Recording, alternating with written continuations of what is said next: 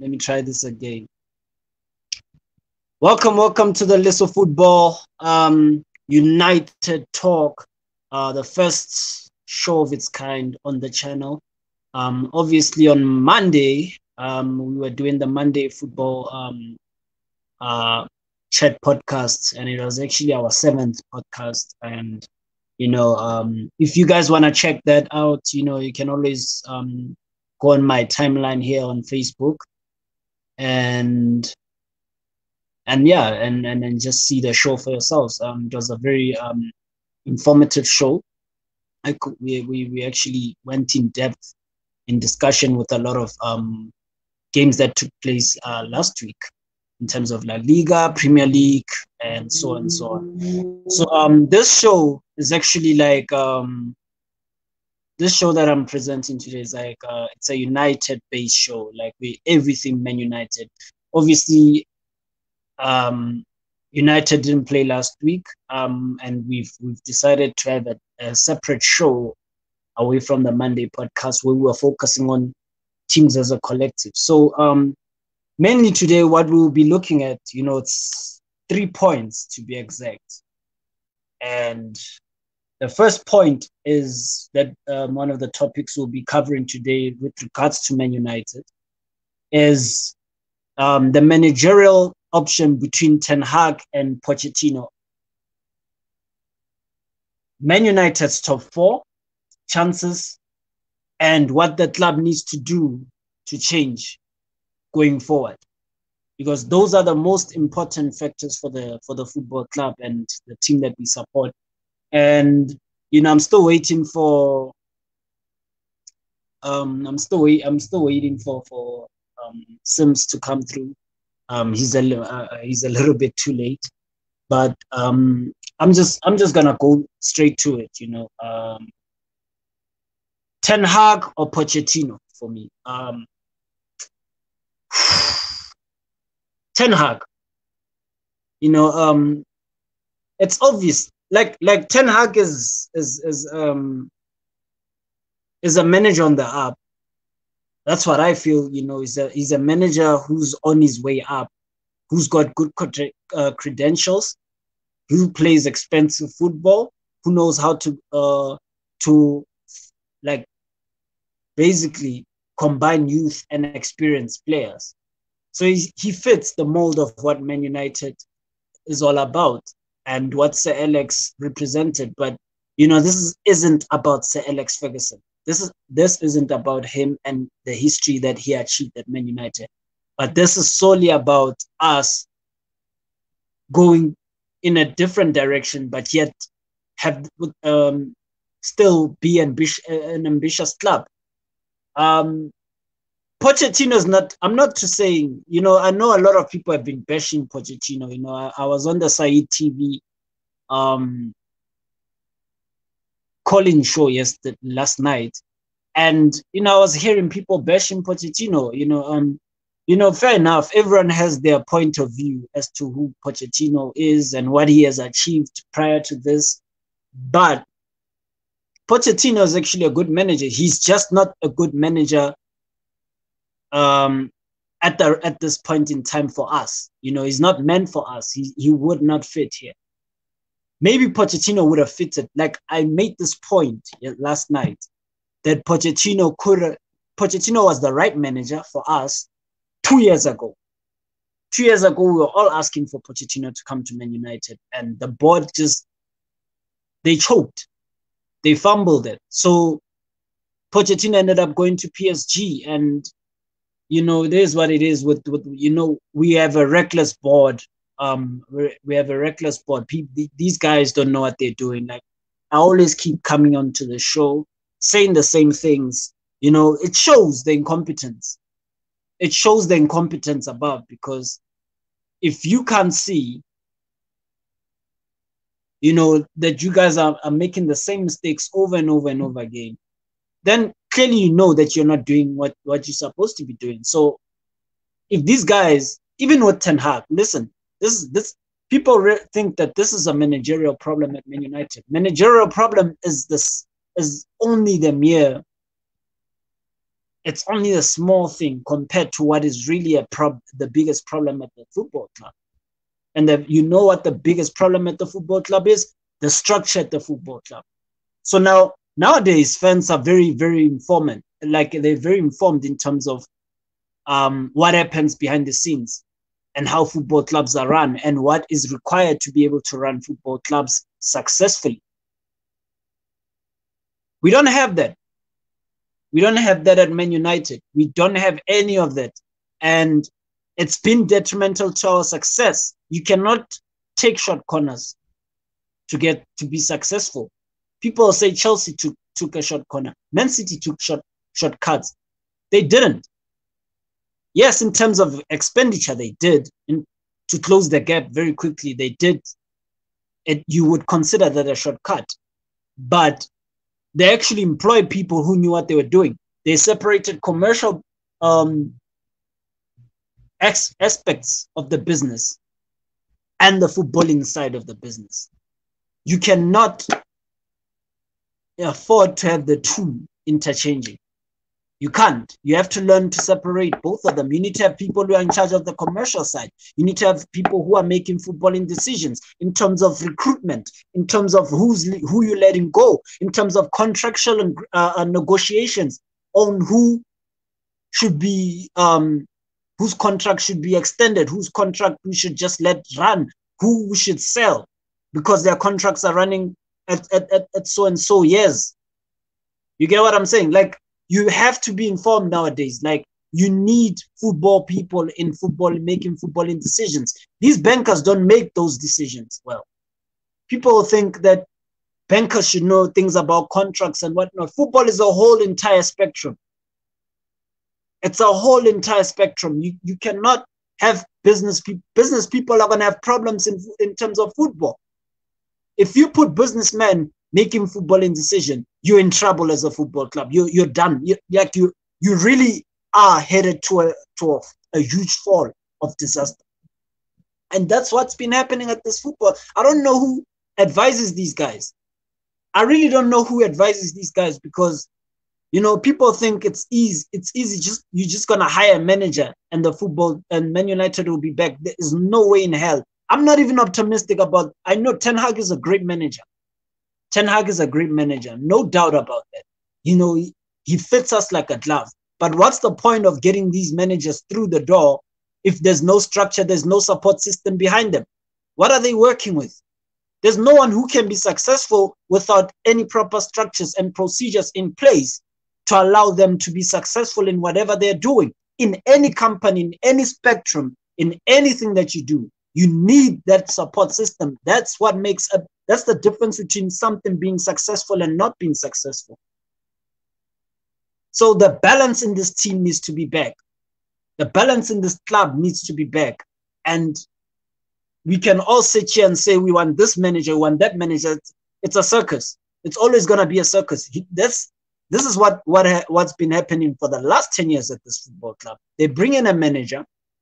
He gets a couple of months. He can't bring, he doesn't get his targets because obviously, as I said, there's no footballing people there who are able to, you know, make footballing decisions. So the contractual negotiations go slow. We can't bring players through quick enough. Where other football clubs bring in 3 or 4 players in the space of a couple of weeks, we struggle to bring in one player in a whole entire month. We hear about a rumor for like 2 months before we get a player through the door. And because of why? There's a banker who's negotiating fees, transfer fees for players. You see what I'm saying? So in that aspect, if we had a footballing guy making those decisions and who's the one who negotiates transfer fees, we would be very efficient in terms of recruitment, in terms of who we let go, in terms of who we phase out and how we plan going forward. That's what made these the likes of Man City, the likes of Chelsea, the likes of Liverpool now being dominant in the league. It's not a coincidence. These are properly run football clubs. It is what it is. But obviously, I said I'd rather have Ten Hag. That was the first point. I'd rather have Ten Hag over Poch for obvious reasons. Ten Hag plays expensive football. He's very entertaining. It's very entertaining. He knows how to blend youth and experienced players in the starting 11. He also, he's a big figure. He's a manager on his way up. Like, this is the next step for him. Whereas opposed to us in the past, we usually would be going for managers who are on their way down. Mourinho comes to mind. Louis van Gaal comes to mind. All these managers, people tell you these were experienced managers. These were managers who were proven and, experienced, but they were on their way down. We got these managers at the wrong time of their careers. I've always cried about this, and it's the same thing as if we get Poch now. He's on his way down. 2 years ago, yes, I would agree, Pochettino, number one target. Right now, no, he's on his way down. So why are we looking for someone who's on their way down? So this is where we break the cycle. This is where Ten Hag comes in. But then now, for me, it's not even about the manager. I'm going to look at who they employ to support Ten Hag. That's the most important thing to me. If I see that they don't employ competent people and they try and hire, bring in coaching staff like former football players to be the to form a coaching staff for Ten Hag, this is why, again, I'm going to have a problem. I'm not going to be optimistic, and I'm going to call it for what it is. These Glazers are under huge amount of pressure right now. Everyone is looking at them.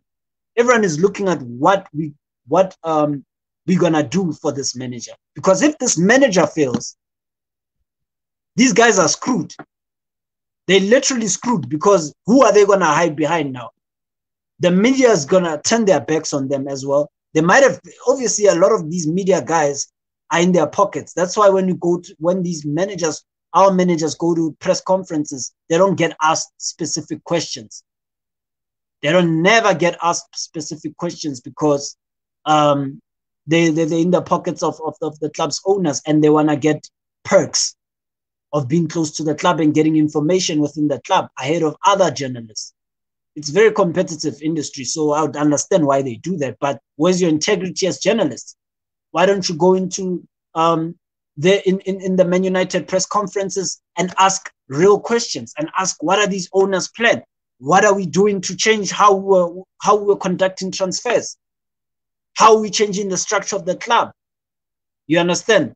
Because it's not saving anyone anything now, because I don't even watch press conferences anymore because the questions are so blunt. It's a waste of bloody time that you have. I'd rather spend that time doing something very constructive than watch people ask questions that, a 5-year-old would be asking someone. So, yeah, man. Obviously, the second point is this is our top 4 chances. I've said this and I'll keep saying it. I don't know about the rest of the guys on my show, but my point is that we're not making top 4. The top 4 is gone this season. And I believe that's a good thing, because we're not a club that traditionally spends a lot of money when we've made the Champions League spot. When we're in the Europa League, these owners will it's like they get a rude awakening. It's like they get a rude awakening, you understand? So they're forced to spend, because when they're out of the Champions League, they lose sponsorship money. And, from Adidas, obviously, because Adidas has a structured deal with us, as opposed to if we're not competing in the Champions League, they have their full rights to cut their sponsorship money in 30%. You understand? So that's why these owners try and spend money to get back into the Champions League. They're not here to compete, and they don't realize what they're doing isn't sustainable. You've got clubs like Newcastle. You've got clubs like Aston Villa who are coming. Newcastle next season will be making a huge leap. These are the teams you will be competing with for top 4. If you're not here to be competing to win league titles, it's gonna be a point. It's gonna come to a point where Man United won't even make top 4. Just bringing in my guests right now. Um,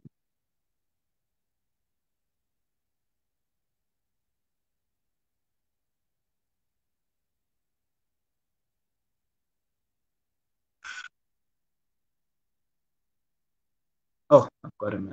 If you're not um, if you're not ambitious enough to like bring in, to try and compete, for like the league titles, and you only chase top four. This is what happens. This is why these teams will catch up. And these guys, I don't know how they're gonna in the next 10 years. I think they might end up selling because they're not gonna be able to compete with these teams. The likes of Newcastle and Aston Villa have been spent. They're receiving huge investments from their owners. They're well-run clubs now. They conduct transfers efficiently. They're getting in players that suit their ethos. The players that help them improve on the pitch. They don't just buy players for the sake of buying. So this thing, I don't know, like it's not gonna last. And I think we'll see how it goes. But yeah, man, welcome to the show. Finally, you joined me at African time, man. But once again, welcome, and it's all united. It's all united today. We can go all in. There's no specific topic that we need to, touch upon. Like it's just me, you, and I, man, and we're just gonna hash it out. And yeah, man. Obviously, I'm gonna leave it to you because I already answered. The Ten Hag versus Poch thing. I wanna hear your views, man. Who do you think we should get? Hi everyone, and apologies, man. Apologies. Hey, African time, eh? Well, at the end of the day, we are African, so we tend to, miss. Well, when it comes to, the Ten Hag and Pochettino decision, to me, I feel like it's a very clear and easy decision to be made. Pochettino wasn't able to win anything with Tottenham, and he had the players. He had the players from back to mid to forwards. He had the players, but he couldn't win anything. Instead, he reached the Champions League final and he failed to win it. I mean, that final was very boring. Tottenham could have won it, but Liverpool won it. A coach with a clear mindset on what he wanted ended up winning. As boring as the game was, he won. So when it comes to Pochettino, you can see with PSG, from how I'm seeing it, he's failing. And when I say he's failing, a PSG is like a Man City. They are looking to win the Champions League. That's the one important trophy that they want to win. So now when it comes to, just winning the league or maybe certain trophies, it's not the same as going to win the league, the Champions League, I mean. So that's why I'm saying that a coach like that who's not able to grab control of his own team, of his own players, it'll be very hard to come to a Man United. Already Man United has issues with players that have more power than the managers and the coaches, So how will Pochettino come in when he's not able to grapple PSG properly and actually lead them towards winning? I mean, they were already winning. It was clear. They won the first leg, come second leg, they're winning 2-0. So how does it then happen? That's what I'm saying. Manchester already and the players that we have. Or let me say some, because not everyone has that mentality, but we are bottlers. If he's a bottler, how do you take a bottler and put him in the midst of other bottlers? We need a fresh fresh ideas from a whole new different coach. And I mean, if you've been following Ajax, as much as you don't watch that league, but if you're following and checking out their results and what they've been achieving and what Ten Hag has been achieving there, it's great. He gets scored less, he scores more goals. With the attack that we have, and whatever attack will be added, we'll continue scoring more goals. We clearly do have goals in us. I don't know if it was the last season or the season before that. We scored more, our forwards scored more goals than Liverpool. And Liverpool had won the league, if not the Champions League. So if you look at it like that, we do have the goals. We just need everything else to be set up the right way. Our mid is trash right now. At times we play only with Bruno. And if Bruno is the only one who's playing and who's able to get the balls forward, we don't have enough firepower in the mid. When Pogba is the one who's performing and Bruno is not, it doesn't link properly. And we don't even have a CDM. So right now we need a coach or a manager rather who will come in, setting, what he wants to instill in the team. That's if they let him do it, because that's what has always been a problem when it comes to Man United. We can get all the best managers that we want, but when up high, they are not clear on what they want to win, we won't win anything. Because when you employ a manager and his coaches, and he tells you exactly what he wants. I mean, we've heard this morning that Ten Hag got interviewed. What's the use of him getting interviewed and him telling them exactly what he wants to do and then they give him the job and fail to then give him everything that he told them in the interview? Because that's where the problem is. Mourinho was one of the greatest coaches that we got after Ferguson, but it doesn't matter if you don't give him the players that he wants. If he tells you I want this player, that player, and then you don't, he won't achieve as much as he would want to. But as much as it was so hard, he was able to win uh, two trophies, a Europa, and I think was it a not FA Cup, was it a Shield? Yeah, if I'm not mistaken. But he was able to win trophies with that bunch, with a board that was trash, that wasn't willing to give him the players that he wanted. So we can be excited. I won't lie, I'm excited about Ten Hag. I hope they end up getting him because he's a coach with fresh new ideas. The same way that a Klopp and the Tuchel came to the English Premier League and set a clear, ideas and their tactics on how they wanted to play, and results actually started coming. I mean, when Klopp came to Liverpool, I mean, I watch football. As much as I'm not a Liverpool fan, I'm a Man United. But when he came to Liverpool, you could see what he was trying to do. As much as he didn't have the players, all the players that he wanted, but you could clearly see what he wanted to do. He wanted to press harder. He wanted to attack harder and quick, and that's what he started doing. And as the season went by and the transfers came in, he was able to get and fit in those players that he wanted. And because of his clear understanding of how he wants to play, he got the right players. He always gets the right players. He has never missed. Even right now, he got Luis Diaz, and he is smashing it. Same with Jota. He got in there. He's been scoring goals since.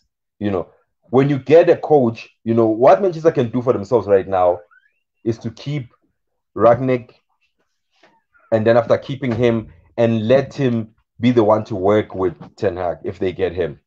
Then we would see something very great if they do that.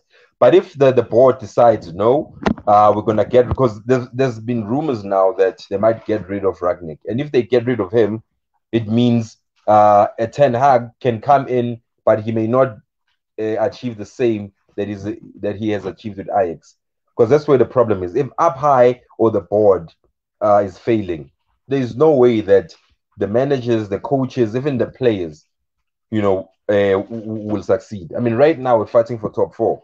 How the hell is the Man United? And we've been. It's not like we're starting now.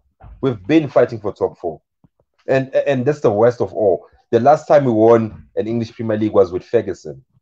That is insane to think of. To think that the last time we won a league or we fought for a league, because with Ole we were number two, but that number two didn't really mean anything because we're very far from number one. So I hope that since they're saying they're impressed with Ten Hag, they will literally just go and get him. If it was me, I would literally be like, you know what? He's a clear coach who works with the youth, works with all the players. I would literally just get him. I would not even try and interview Pochettino. I mean, he's not even playing with youth at PSG.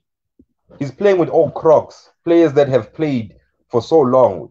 You can see that what PSG was trying to do was to win now and now, just win now. When it comes to the youth, their youth is trying to leave because even Pochettino is not using the youth that much. Some of his youth are trying to leave. Some have left already. So if you bring in someone who won't be using the youth that much, like Pochettino, we're going to continue using our youth as well. And we have so many of them that are not even getting used, And obviously, those players are going to get tired. Already, they're not being used because even Ole failed to use them. Ragnick comes in, he uses one or two, and when I say failed to use them, we can't really count Greenwood. Greenwood was just one. We have so much firepower in terms of the youth itself that if we decided to take 4 or 5 players, we could literally fit them in the first team. If the first team players who are playing like a Maguire are not playing properly, and I'm saying youth, even though we still have players like Bailey, we still have players like Lindelof who are not youth but who are better than Maguire, but they are not getting game time if Maguire and Varane are playing, and it's clearly messed up because Lindelof performs, but Maguire can still come in, even if he's been trash or he was injured or he got a red card. Doesn't matter. And this has been really confusing me because I'm like, I thought a manager like Ragnick would literally be like, you know what, I'm gonna put you in the bench because you've been trash. But instead, he's trash, but he still gets the captaincy, still gets to play, and still gets to dictate what he says to other players. He is leading while he can't even play himself, you know. So if Manchester doesn't try and improve or remove some of these people who don't know football, because this one thing is messing us up.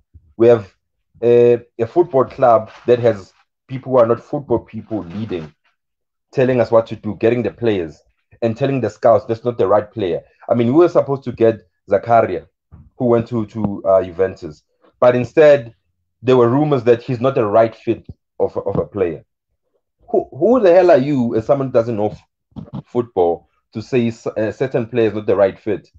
I mean, you don't know football already, so how do you get to choose or determine, or make that determination that such a player is not the right fit for Man United, you know? And I hope that they get a manager like Ten Hag, because we need to move away from this, how we've been buying big players who have already made it, who probably are left with like 2 years to reach 30. We need to move away from such players.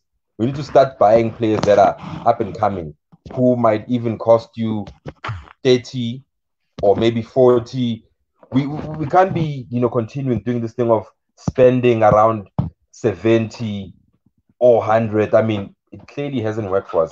As much as I like Pogba, for example, it hasn't worked. He cost Man United about 100, but he hasn't really worked. We could have bought 2 players with that 100, or even 3 that could have played, let's say, maybe in the same position, or maybe another one in another position. But instead, we went and got Pogba. Right now, we went and got Sancho. I mean, I know Sancho is doing his things right now, but when he was failing to do his things, what was being said? The price kept on being mentioned. He cost us 75 million, but he's not really playing. And now he was even getting compared to players like Saka. As good as Saka is, he's good, yeah. But when you get compared to, let's say, an Arsenal development player, while you've played for Dortmund and played in the Champions League so many times, now people are failing to see that you're good because they're saying, if I compare him to Saka currently, you know. So it's one of those things. That's what I'm saying. They should just get a proper coach, get football people, and then we'll see a Manchester rising. But we'll see if they're even trying to do that. But yeah, it's Ten Hag or not anyone for me. Because even the other managers that are getting mentioned, I won't lie to you, I really don't want those managers. Because some of them, I look at them and I'm like, you went to coach a big team, you failed. Is it Lopafrego? Yeah, that Spanish guy, the one who's coaching Sevilla right now. Sevilla, yeah, Sevilla right now. He failed to win anything with Madrid, and he got sacked. And when that happened, they went and got another coach. You know, and look at who's this? The other guy, Luis Enrique. Yeah, the one who coached Barcelona. I won't really count him because he got at Barcelona when it was at its peak, when it was good. Like I want to coach. You see a coach like Ten Hag. You've seen what he's done with young players, with players that we don't even know, with Ajax, and you saw how he was able to uplift the team, instill certain things in the team and in the players as well. This is the type of coach or manager I want to see, because I would really like to see what he would do with the Man United. Yeah, man. Great points mentioned. Um, very, very tough at Man United. We it's like I don't know how to feel with Ten Hag, like I was saying previously before you joined me, I was like, I don't know whether to be happy or, I'm gonna be reserved, about this because, it's for me, it's about if they get this guy in, pretty much if they get this guy in, there has to be support. That I want to see who they're gonna hire to support this guy because for me, that's the most significant part out of all of it. I'm hearing rumors of Paul Mitchell. I don't know, being appointed as a deputy sporting director. I don't know, man. But we'll see. But I'm not really very optimistic about anything at this club, to be honest. I'm in the middle right now because right now my guy Man United will make you go crazy. Like I've been stressing this a lot, and we still have Fletcher in the dugout, man. And there's a rumor now that they're saying that he might they pushing for him to be like the assistant manager for whoever comes in now. You see what I'm saying? So for me, it was like, oh, Ten Hag, we looked into Ten Hag. Then I hear that kind of story coming out. Then I'm like, then what's the point of me being happy now? Because you just told me exactly what I didn't want to hear. And for them, if they get rid of Ralph Ragnick, then for me that tells me we're done for again. Ten Hag is done for. Like I hope Ten Hag told them during this interview that okay, I have my own reservations. If I come in, will I be in charge of the coaching, the kind of coaching stuff that I bring in? Will I be in charge of who I want out of the team, who I pick and select? You understand? And who I bench and who I get rid of. You understand? Those things I think managers need to look after themselves better with these things because you get to a club like Man United, you're a coach on the up, and you know that this kind of job can either make or break your career as a manager. You need to have those security. You need to have that job. That's a job security for you, man. You need to look after yourself. It's just like when you go for employment, you ask them how much they're gonna will. They ask you how much can they pay you, and you tell them if I can earn so much between this and this, I'm okay. And what are the benefits? They tell you what the benefits are. You understand?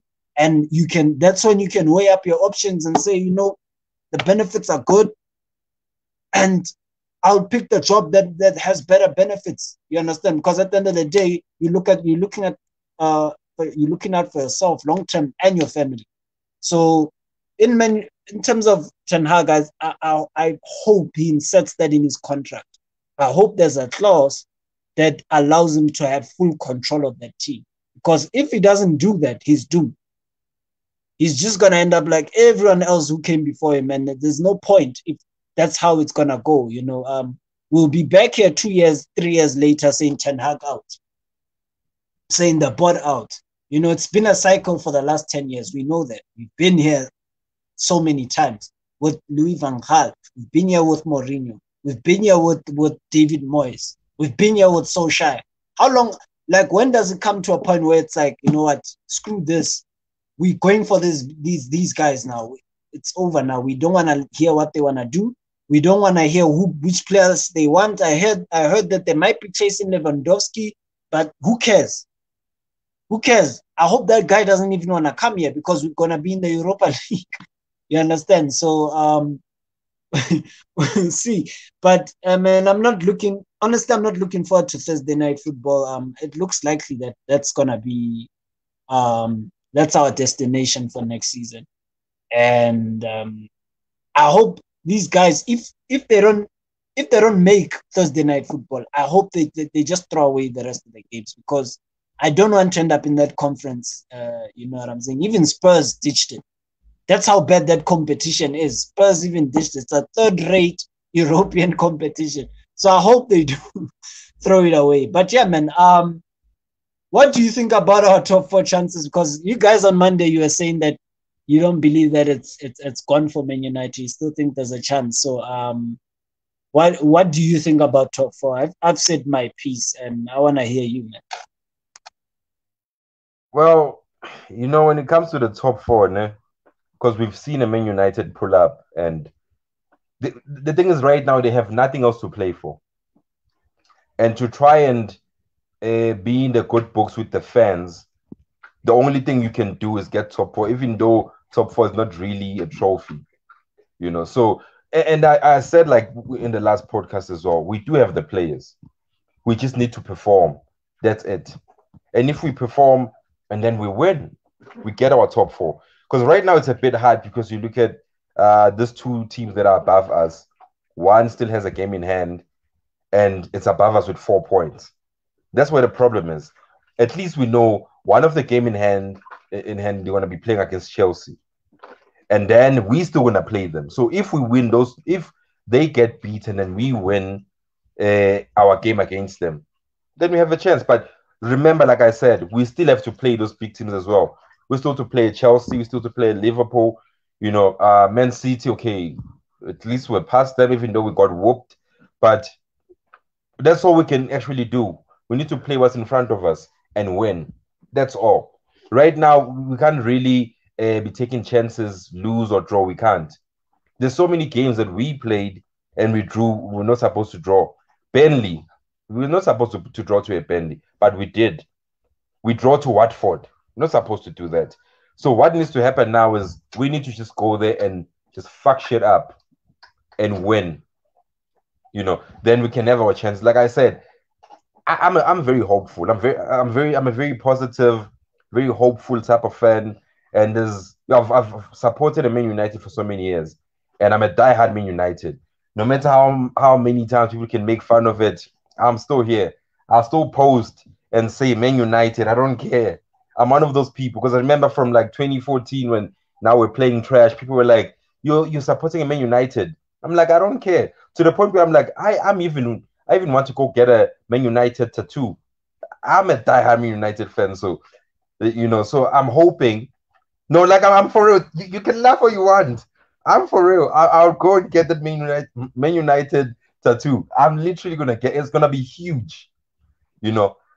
So I'm there. So I'm hoping that when I make that decision, they'll also be making the right decisions to get a proper coach, get a better structure, get better players that actually have a clear mindset on winning. Because you can't go get a Maguire, go get the one Pisaka, who have never felt the joy of winning silverware. Because I feel like that's where the problem was. Ole was not a coach who had won a trophy as a coach or as a manager. And then he went and got players that didn't have the feeling of winning. And I know you can't get every player who is a winner in terms of trophies, but you can get a player who has a mindset on winning. I mean, when we got a Cristiano Ronaldo, he had not won a trophy, but he was a clear winner. And those are the type of players we need to get, you know. So top four, we do have a chance because Arsenal and the Tottenham, they still to play other big teams. They still to fumble because right now Arsenal has been winning. And I feel they still have a fumble in them. 3 or 2 fumbles, if not more. We're still to play them as well. If they fumble against us, they're still to play Chelsea. And I think they still to play Tottenham as well. We won against Tottenham. That's the thing. They can get there and draw. That's good for us.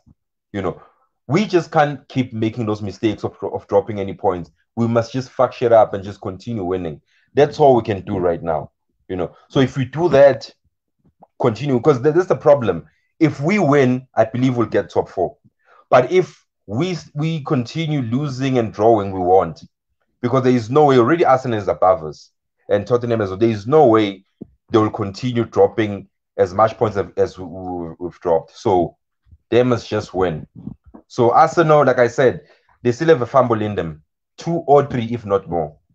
So if they fumble, we win, we have top four. To the point that we might even have top 3. Because at Chelsea as well, they're still in the Champions League. They are still in the FA Cup. And like I said, right now, we are not playing for anything else but top 4. So if you continue playing properly and have a clear ideas set on what we want to do. For already, there's nothing else. You cannot really plan anything now. The season is over for us. We must just get top four. That's it. And then the new manager can then come in with a fresh start, with Champions League football. Because yeah, I literally don't wanna watch Thursday night football as well. I mean, we failed. How many seasons have we failed to win a trophy when we play Thursday night football? You can clearly see it's either we're cursed not to win it, or because we don't have winners in our team, we don't win it. So yeah, I wouldn't want. I would rather go to a Champions League and lose in whatever stage we'll be in, and then go out and not be shifted to Europa. That's why even now I don't want to end up to like Europa. Your conference, that would be a nightmare, dog. Like your conference league, nah. Like I feel like there would be a waste. If we do end up there, then I rather we just play the kids. Yeah, I'd rather we just take the kids from development, play them, let them play, let them, get that game time, get that experience, and not play the big guns. Not play if we still have Cristiano. That's if we still have him. Not play Cristiano. Not play all the big players. Play the kids. That's what I would literally do, because we have enough to actually field a goalkeeper, field a back four, field a mid three, and field a front three. We can literally put Ilanga there, put Shotetire, put if we do Pelestri, if we do bring back Pelestri, because hey, right now he's been going on loan. But we do have so much in front. We have Diallo. We even have other kids that I don't even know. Like even the other one who plays for Morocco is Moroccan. He was playing the thingy, the AFCON. We have so many players. It's just Ghana as well. Ghana is a player that is playing for Nottingham Forest. He should be playing in the first team actually, because we don't really have a CDM. So I do hope. I hope and I believe we can get top four as long as we do it for ourselves. If we continue winning, Arsenal will fumble because they still to play the big guns, 3 if not 4 of them. So yeah, we will get the top 4 if we win and do it for ourselves. I see you're still optimistic about the top 4. But man, I guess it is what it is. It's in the blood of being a football fan and being a Man United fan. At the end of the day, you're still gonna be optimistic, and it's only natural, man. I mean, Arsenal, yeah, they've got tough games, and I think we've also we still gotta play Chelsea. We still gotta also play Liverpool, and it's scary to think that we're going to Anfield now. If they did that to us, at Old Trafford, man, it's gonna be a nightmare at Anfield at this point. I don't trust. First and foremost, I don't trust these players, because these players, you get your Paul Pogba now coming out and saying at Man United doesn't know what position he's playing. At international break, he's coming out with that. That's more toxic. You keep that kind of information to yourself, until you leave or until the season is respectively over. You don't say those things going into a running. You realize now, do these players even realize now that they have to play for top 4? I don't think any one of them cares, to be honest, because you saw during this break now, this short break, this international break, a lot of them went to Dubai. Some of them went to the Grand Prix. Some of them went, you know what I'm saying? So it shows whose mindset is where. I saw Rashford in Dubai, man, and kicking it off with his girlfriend, and I was like, okay, this is a guy who was getting pissed off for being called out for poor performances. And people are saying no. Oh, we should feel sorry for these players. We shouldn't go at these players. You gotta go at these players. They must understand that this is like when you play for a club as big as ours, you're gonna be scrutinized. Every single thing you're gonna be scrutinized upon. It's gonna be tenfold. It is what it is, but it comes with the package. So if these players think, we're gonna come here and earn the big bucks and not get criticized heavily, then they're at the wrong club. You understand? these are the same sort of players who think they can go and play for Real Madrid and Barcelona. Do they even know in Spain how hectic it is? England is it's small waters compared to Spain. In Spain, they literally attack your car for poor performances. Ask Gareth Bale, he'll tell you that, you know. But but you know, yeah, man. For some, you know, we'll just pray for a miracle. But I feel that a lot of fans are now wishing that we actually finish in the Europa League because they think these owners will not spend money if we qualify again for the Champions League. I think they have that fear that these owners won't want to spend because there's a rumor now that is also going circulating saying that Man United the board apparently will not look to spend a lot of money in this coming transfer window. Guys, that's the reality of the matter right now, you know. And so this is why I feel like fans are like, you know what, if that's the case, let's get out of let's not make the Champions League because these guys all they're gonna do is extend contracts and of even dead players. Imagine if they give Mata another extra year, man. You know, no, I wouldn't put it past this board. I'm telling you, I wouldn't put it past this board. Like they could do that. Because I'm hearing now they're trying to give Maguire a new contract, but they don't know how they're gonna come up with it. They're actually gonna they're trying to put Maguire on an improved deal, a deal that's gonna make sure that he retires here. You see what this is why this is why I'm not optimistic, my guy. But I'm gonna let you speak now.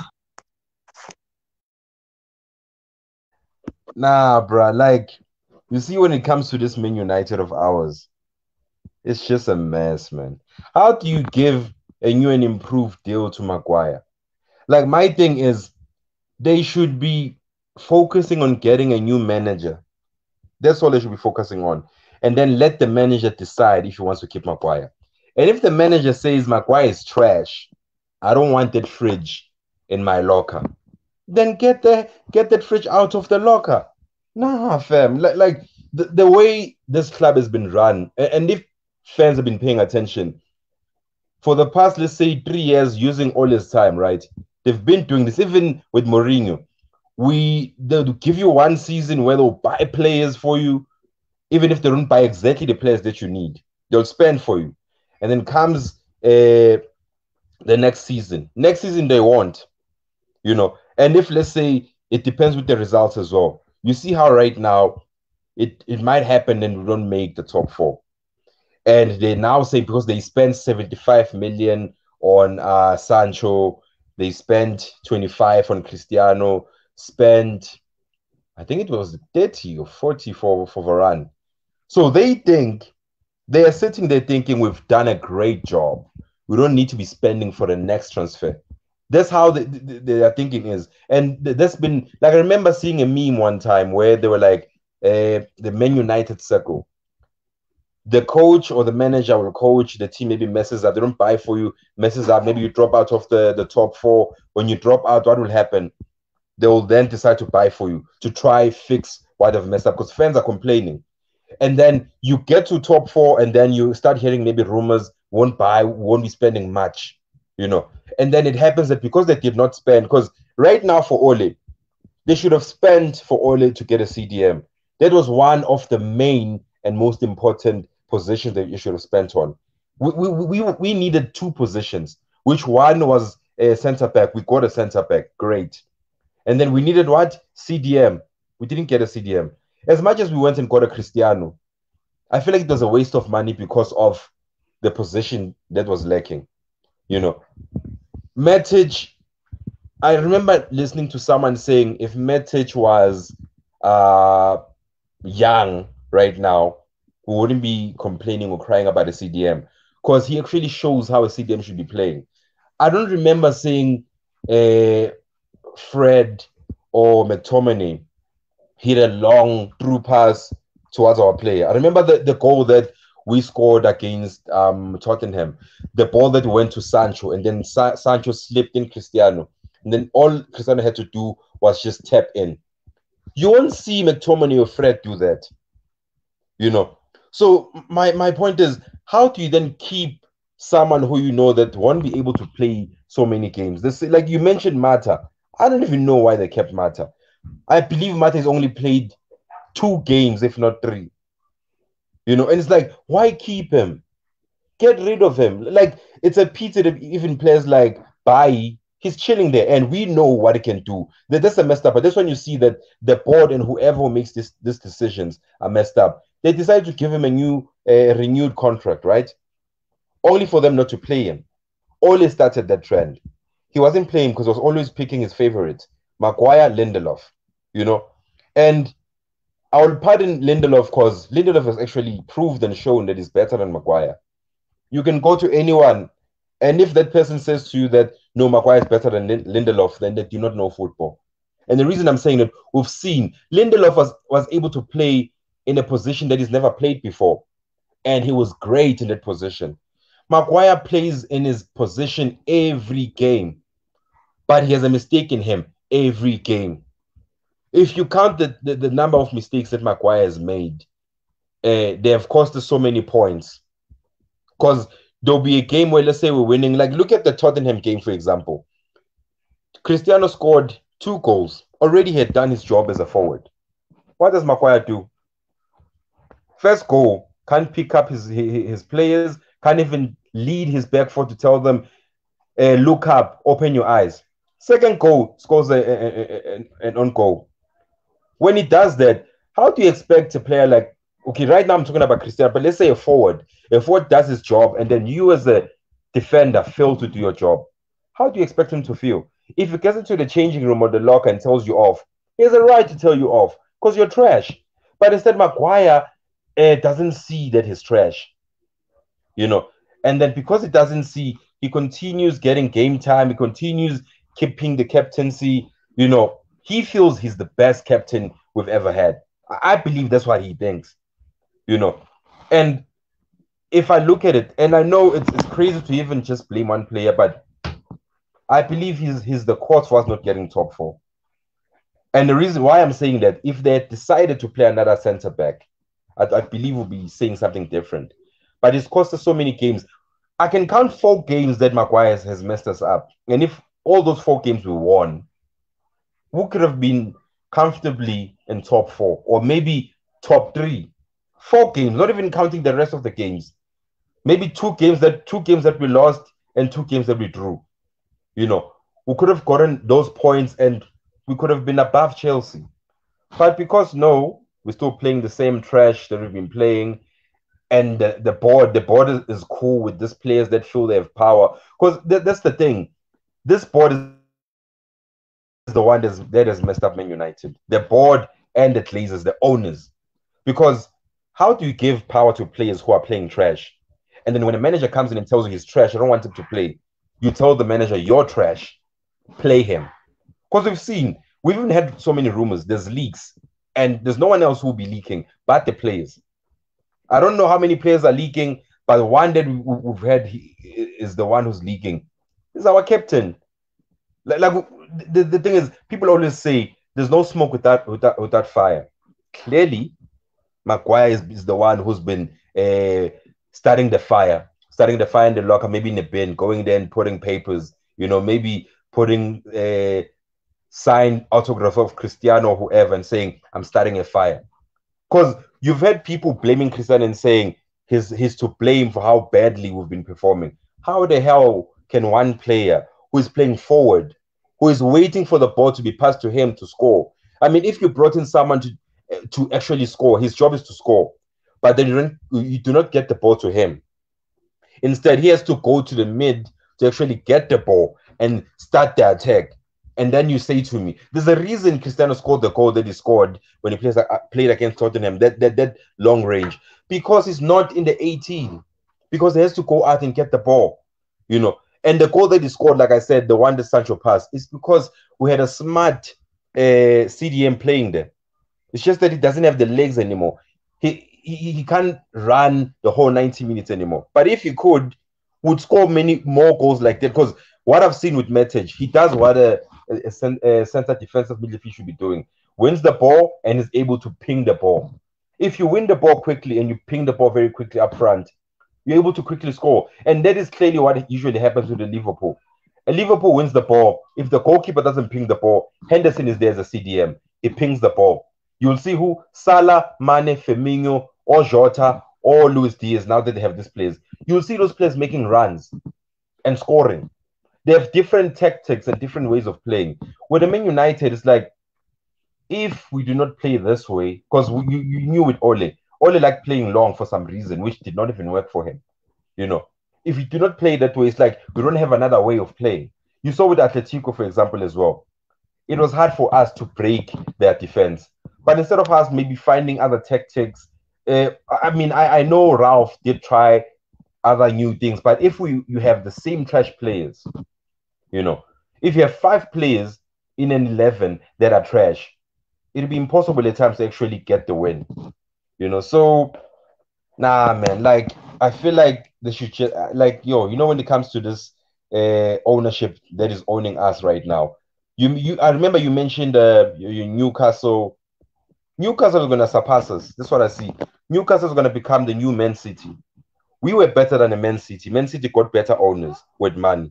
And what happened now? They surpassed us. And when I say surpassed, not in terms of trophies, but in terms of performance, year in, year out, they're performing, they're winning trophies, And that's what's going to happen with Newcastle.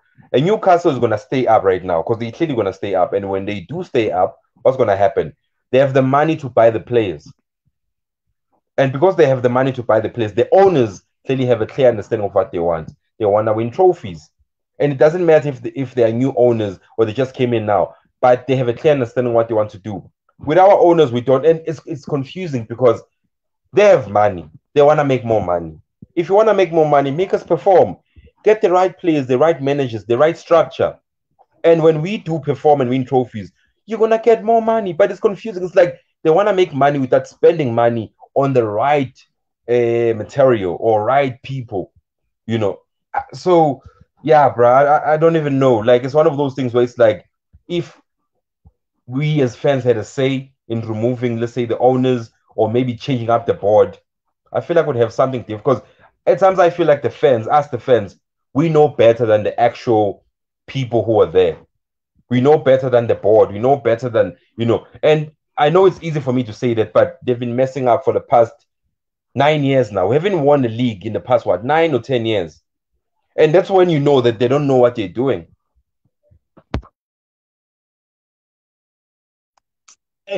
Yeah, no, man. I mean, someone has to have told them, at some point, you can't run a football club in England like a franchise.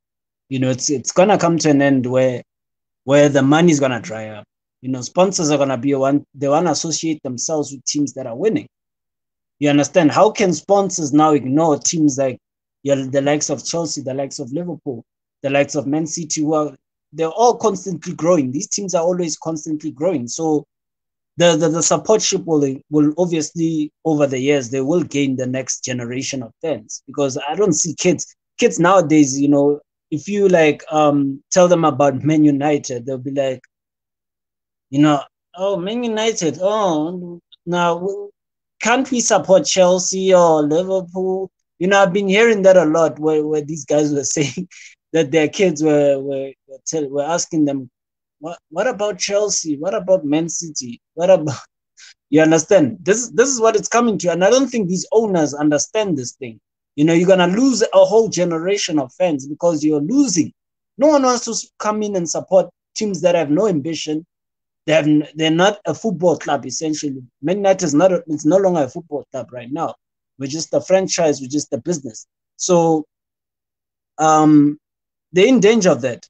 I don't see them being here for the next 20 years. I honestly can't, because the money's gonna dry, And this thing of Americans, I think it's American ownership, because I feel like it's with every one of these American ownerships. Like, every one of these guys, they want to cut corners and try and get rich at the same time, and you can't do that.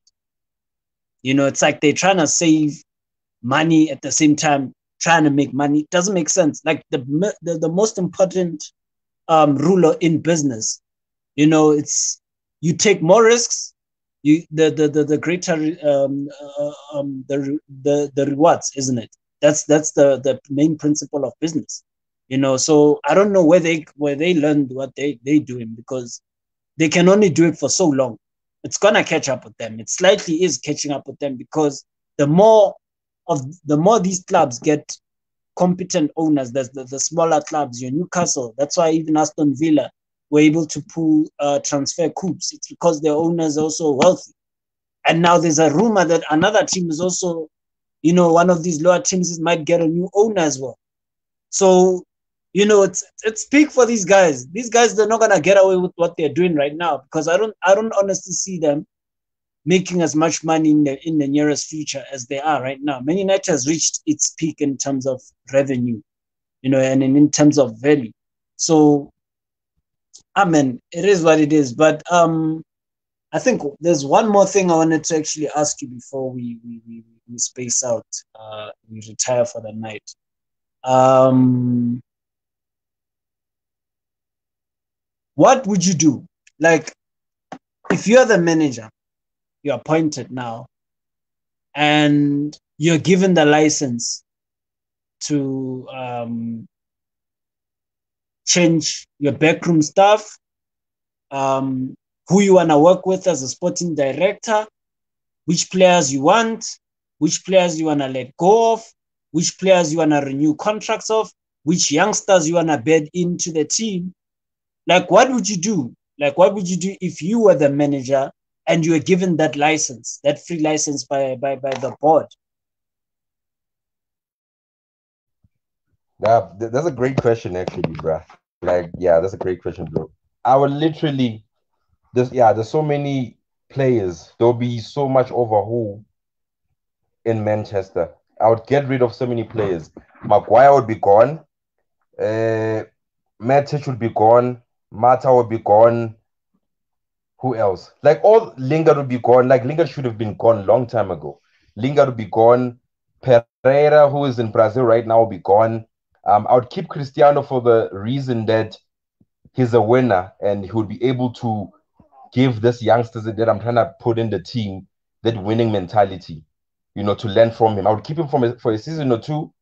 And then Bruno, I would keep because I feel like he's also a bit of a victim of what has been happening around him as well. Wan Pisaka, looking at Wan Pisaka, I feel like he's a victim, and I'll explain why I'm saying he's a victim. He was signed by a manager who did not improve him as a player. So that's why I have a problem where, okay, as a player, you see he has his attributes that he's good at. He can tackle, he can run and tackle, take the ball from him. That's why he's gotten the name Spider-Man. But now the problem is everything else that he needs to do as a Man United player, he can't do. He cannot cross the ball to save his life. And I feel like if you have the right backroom staff that focus on improving other skills, I'm pretty sure he'll be able to cross the ball better than he is now. You know, because there is no way Dalot, because look at Dalot, he hasn't been playing. He knows how to cross. He knows how to defend as well. So if two right backs who play the same position, they should be training together. If he can cross, learn how to cross. And that's what I'm saying. If because remember, I think there was one podcast that we did when I said I had rumors that what Ole and his backroom staff would do, they would focus on what the player knows already and work with that instead of focusing on what they know and also improving what they do not know. So that's where I have an issue. So with a Maguire, there's no way of a Maguire improving.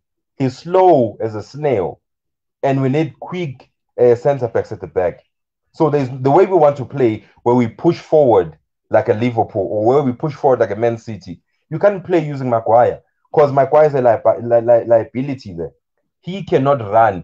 You see Van Dijk. Van Dijk will push up so much, and at the same time, he'll still be able to get back and win the ball. But Maguire, when he has to come back and win the ball, he can't. So I would come with my own backroom stuff, my own coaches for defending, for crosses, for midfielders, for attacking forwards. I would come with my own, and I would, like what you said, I would make sure that in my clause in my contract, I stipulate everything that I want done, and I want to see me being given as a manager. If I want to buy, if I want to say, if they tell me they're giving me 100 million or 150, I want to have power on how I buy players. Not this thing of going to buy a player that is going to sell shirts. Because with a Sancho, yeah, Sancho is a young player who will be asked for so many seasons. But for 75 million, I feel I could have gotten another player who could have cost us 40 million, and we take the rest of the money, go buy something. I'm not saying I'm complaining with us getting him, but the way we've been buying players, we've been messing up. How do you buy a one piece Saka who is not a complete right back for 50 million? How do you buy a Maguire who is, he's so incomplete? Like, if I was to measure with percentage, I'm pretty sure I'd put Maguire at 40%, if not 35. So how do you buy a 35% type center back for 80 million? While there's like, we could have literally gone and gotten a Conde right now, who's playing for Sevilla. He's better than him, and we would have gotten him at a very lower price, and he would have been younger. Maguire right now is going to be turning 30 soon. And that's why I have a problem. This thing of buying players that are already in 2 seasons, they're going to be reaching 30. 25 is not an issue. But getting Maguire, who was close to 30 than, to 25, it wasn't a good look. Right now, they want to renew his contract. I wouldn't renew Maguire's contract. I wouldn't renew. You see, with Shaw, because certain players, like a Shaw, at times he performs. So it's that thing of, I would like to see him with a better coach. That's what I'm saying. If I'm the coach, Tellers, I'll give Tellers more playing time, because he's shown, for example, that he can play. But because of less playing time, hasn't been able to actually show us. So I would put Shaw in the bench, start playing Tellers more.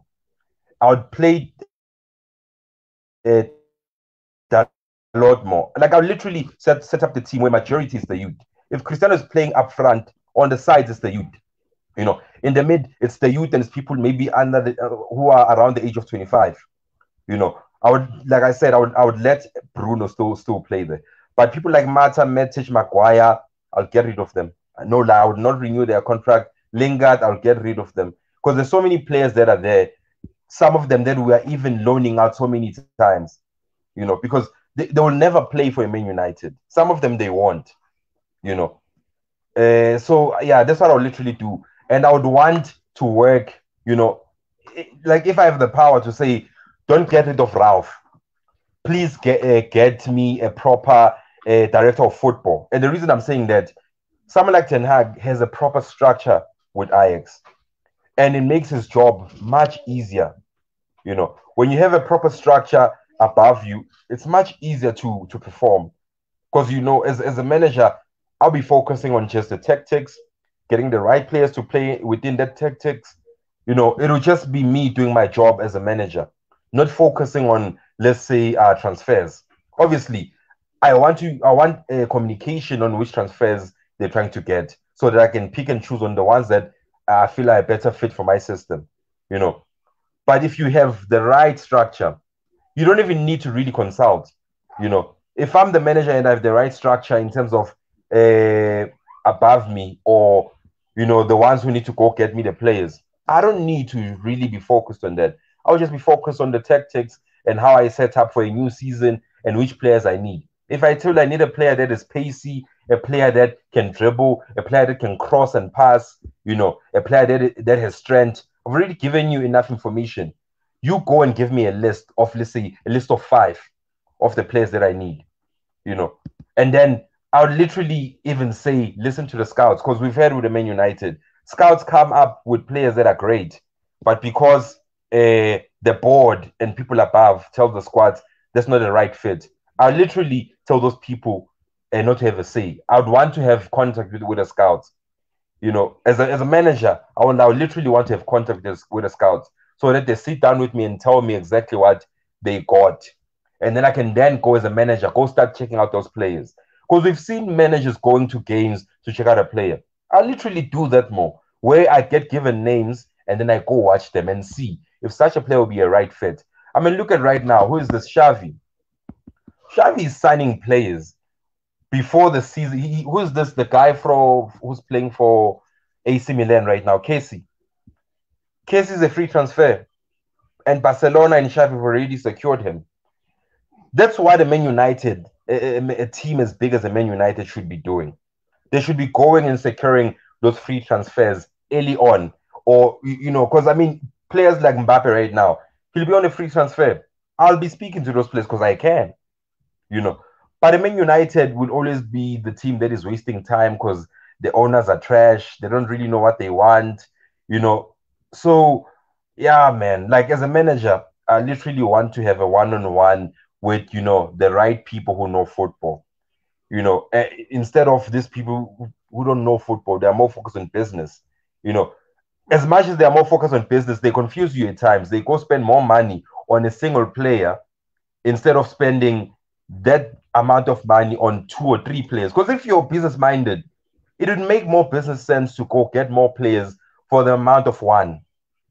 You know, I would walk away from that type of setup where I get one player for 75 million or for 100. I literally spend 100 million and get 4 players. Because I mean, you can go literally go get a player that is 40, a player that is 30. You could literally get 3 or 4 players for 100. But because the Man United, they're always trying to get one player for 100 or two. That's already waste.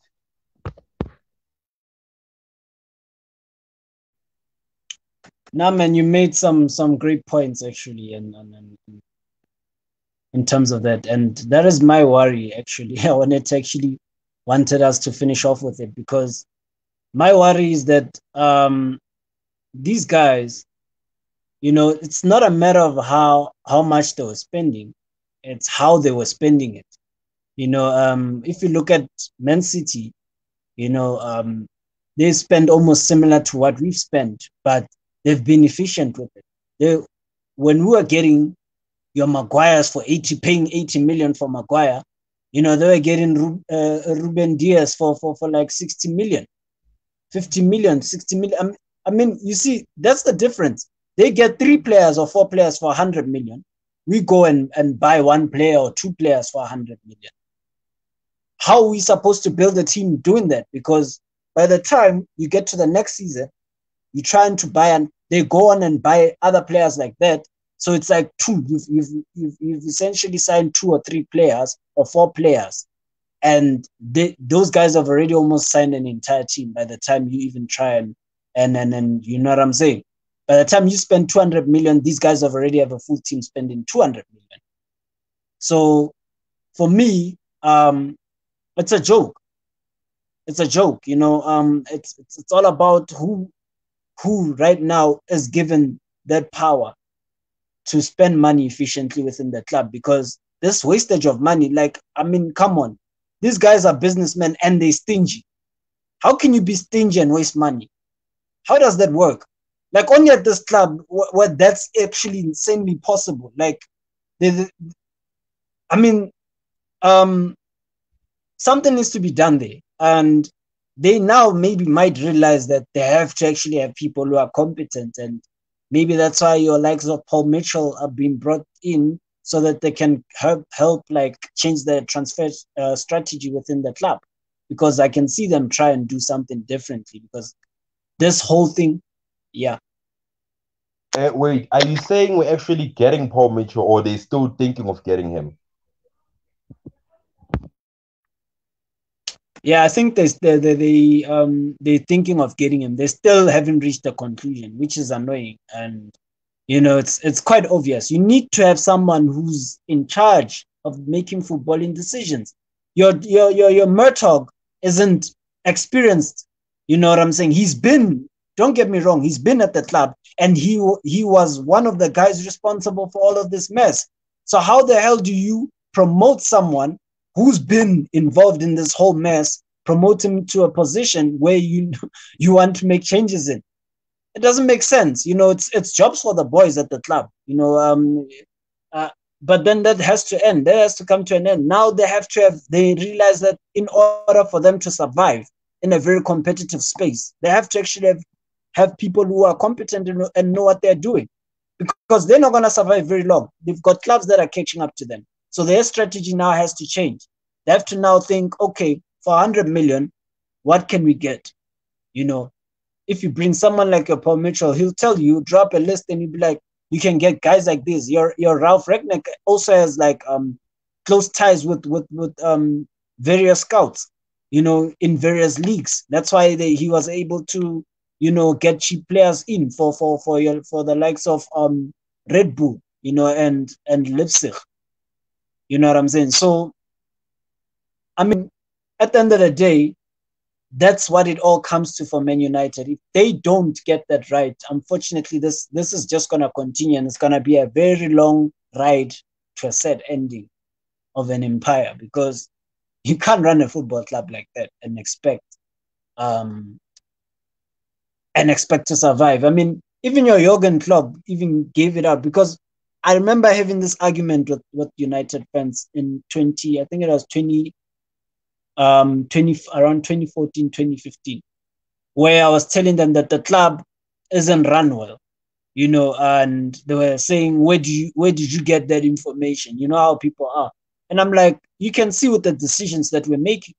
You know, first and foremost, you've got your guy, you've got a chief executive in your Ed Woodward, who's a banker. His only previous experiences being a banker, you know, and he's the one who's making footballing decisions. Please help me make that sense. Like, how does that make sense? How do you have a guy like that who knows absolutely nothing, making footballing decisions within your football club? I've never seen that happen anywhere else except here, you know. And then what triggered fans to actually see that that's exactly what's happening. You know, the club is not being run well. Is when Jurgen Klopp when he came to Liverpool, he said the reason why he rejected Man United is because, you know, his wife even saw it. They're like, it's a Disney club. He felt it was like going to Disneyland. You know, it's like it's like visiting Disneyland, because that's how much of clowns these guys are. You know, they could see what was happening. There was no order, there was no structure, there was no nothing. So, you know, it's free for all, and it's jobs for the boys. You've got bankers, people who used to work behind a desk. You know, investment bankers out there, being the ones negotiating, you know, transfer fees. You know what I'm doing, the negotiations, and you wonder why our transfers were taking time to go through. You know, you find that teams could sign 3 players before we even sign one, or they could just be done with their whole entire business, and we could still be struggling to get one player through. You see what I'm getting at? So yeah, man. Yeah, man. Just to close off, man. What would you like to add? Yeah, well, when it comes to Man United, I look at the last 3 years, and I look at how excited I'd always get when the new season starts. And then every season ended the same, trophyless, disappointments. You know, even with Ole, and I'm looking at the 3 years now, because 9 years, if I count 9 years, a very long time. But I look at the 3 years and I'm like, in this 3 years, looking at Ole's time, we haven't really achieved anything. We haven't won a trophy. The only thing we've been doing is trying to fight for top four and saying, we managed to get top four above, we're above Chelsea, we're above Liverpool, we're above this. Doesn't really do anything. In the past 5 years, Chelsea and Liverpool have won trophies. And you see certain Man United fans being excited by the fact that we're above Chelsea, Liverpool. Doesn't really mean anything. We have nothing to show for it. So it's one of those things where I don't know, like it's even confused because I don't really know what us as fans can do. Because I mean, I know that we've had boycotts in the past where it seemed like they listened, but at the same time they come back, they revert back to what they've been doing, making football decisions and giving that power to business people, like you've said. I would understand, and I'm not saying that a business person might not know how to run a football club. It would have been different. Let's say a business person who is a Man United fan. That would be slightly different because now he or she would know that, okay, as a Man United fan, I would like for my team to win. And for my team to win is either I employ the right football people or I make the right decisions, getting the right players. Because like you said, we can't be spending 100 million on one player. We should be making sure to spend it at least on three players. That helps us to quickly get the right players in. Because if you look at the Man United right now, and let's say we do get the right manager in right now, the problem would be with our recruitment. There's players we need to get rid of. And if we're able, because Pogba is leaving, remember, Pogba will be leaving on a free. We need to replace Paul Pogba. There's still other players we need to replace. So if we have the right manager and then we have the right football people like your Ralph, who will say, with 100 million, I'll be able to get you 3 or 4 players. Already, you've been able to get 4 players. That's already almost half of the players that play in the field. The only thing we'll need to now, I'll literally do that. Get the right players, let's say 400 million or maybe 150, get 4 or 5 players, and then in the bench, make sure that I have more youth. And when I say I have more youth, instead of having, obviously, you need players that can still fit in if one of the starters are injured. But at the same time, you need to at least have 3 of the youth. If you have 3, if let's say, like this, what we should be doing, it will make it easy for the youth to even learn, to even start playing, so that we start spending less money. I mean, I remember the Barcelona of old. The Barcelona of old didn't usually buy players. Instead, they promoted players. We're speaking about a Messi right now, who has been a revelation for Barcelona. They did not buy him. Instead, they just, he was in the development and Pep brought him up and he played. We might have Messi's and Cristiano's in our development, but because of the old crocs that are trash, that who are playing right now, we won't get to see these young players. And that's the one thing that breaks my heart really, because you hear about these players, they will tell you about this player, that player, but they don't get to play in the first team and show how they can really, play. And then to the point where some of them end up leaving, going to other teams. Some, their football just ends up just finishing without them actually hitting those high notes. So there's a painful part. So I really do not know. I have the answers, but I'm saying I don't know how to get those answers that I have as one of the fans of Man United to the people in power to actually instill those things. But they won't. Because people, like I said, people boycotted, but nothing was done about that. They didn't really do anything. So it's one of those things where it's like, it's frustrating. And I'm hoping that somehow one day it will change. I don't know if it will change with this owners or when we have new owners. Because look at Newcastle. You mentioned Newcastle.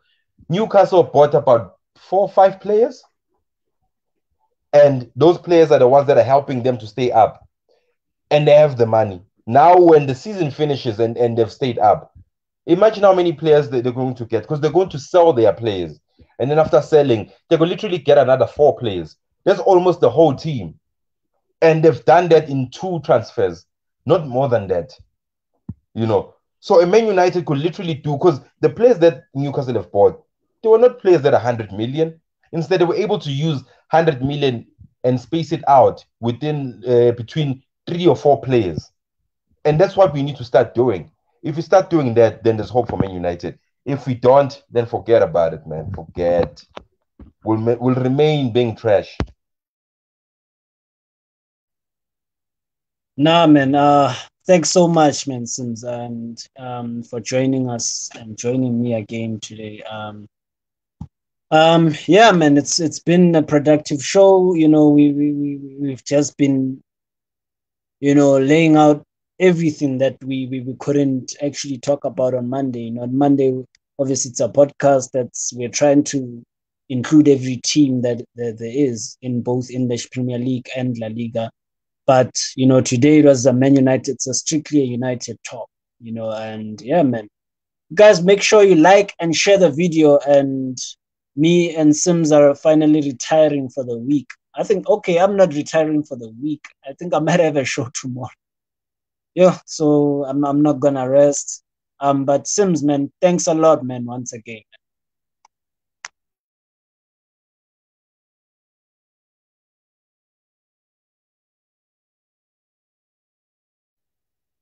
Yeah, that was Thanks for having me again, man. And yeah, it was a productive show. We got to vent because I feel like with a Man United, as a Man United fan, at times you just need to vent with the trash we've been experiencing. So yeah, great show, man. Thanks for having me. And yeah, next time, man. Next time, my brother. Monday podcast next week. Catch us there. We'll be covering international games, and there'll be good international games that are coming through. Portugal, will they, fail to qualify for the World Cup next week? Is it next week, ne? Is it? Portugal is playing tomorrow against Turkey. Tomorrow.